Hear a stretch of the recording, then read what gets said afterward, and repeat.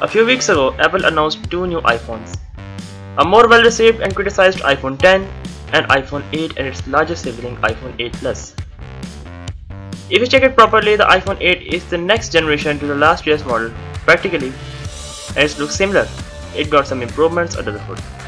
I'm Mustneer-Ahmad and let's compare the improvements in the iPhone 8 and 8 Plus with iPhone 7 and 7 Plus.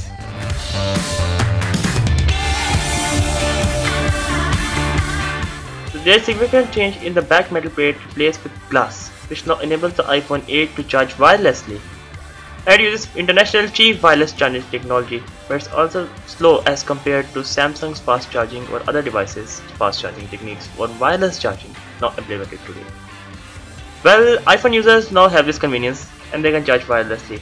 Not iPhone 8 but also some other devices like Apple Watch and new AirPods. The second one is A11 Bionic chip. The major improvement over last year's A10 chip with 6 cores power tuned with Apple's superior software optimization, and it's now ready to compete with the Snapdragon 835 and benchmarks are amazing also. Now Android manufacturers should have tough time in raw power battle against iPhone. To a camera department, the camera department has done a very good job. Low light images are now better with 12 megapixel sensors and OIS is added in both standard and telephoto camera on the iPhone 8 Plus. And difference is not major, but still it's much better. And the portrait shots will become more fun now, because you can now change the lighting manually even after taking the shot.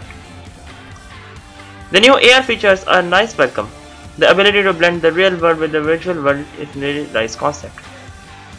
Now Apple developers have started developing apps for the AR kit, and some of them third-party developers are also developing games some months before.